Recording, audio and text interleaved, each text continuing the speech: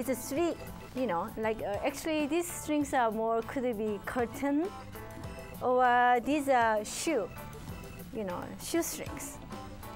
But kind of interesting. So what I did is this one, shoestring, 3 of them, right? Then I make simply just, brings that together, right? Now, center, when you do this one, center, I make a little nice, bracelet. Look at that.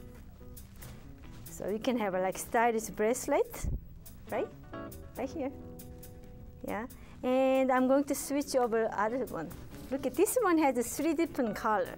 One is a string, like that, and one is ribbon, which we got from last week, right? The another one is different color of this, the ribbon strings. It can be used all different kinds.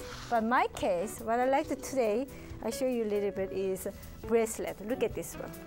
Turn around, and I made a nice one. So you can finish right here. Now, I like to show you how to make it. Matter is that we have to make it, right? We have to make it at my show. Stitch like this. Okay. Now, let's have this one. So one,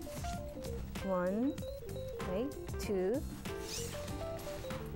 Like left to right. Center goes here, center, and the left one together, right side, left one, and like almost like native Indian, woven. We used to be they used a lot of hand. These days all used for the machine though. I want to do this one. So again, let's see. 3 line, 1 left side, and going to the right side to the center. Left, right, left, and right. Left and right. Let's see. Left and right. So kind of cool. Do you know why?